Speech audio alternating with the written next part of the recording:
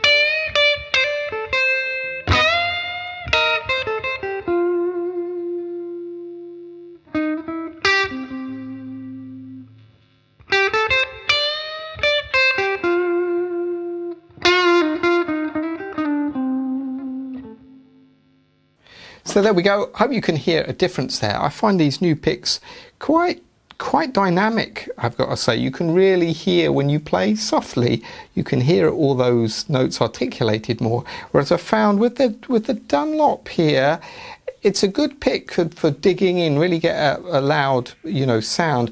But I found it's a bit like a compression. You lose all of the kind of tonality. So anyway, worth a try. Let's have a look at some alternate picking with some higher gain stuff, because it's meant to glide across the strings easier. Let's check that out.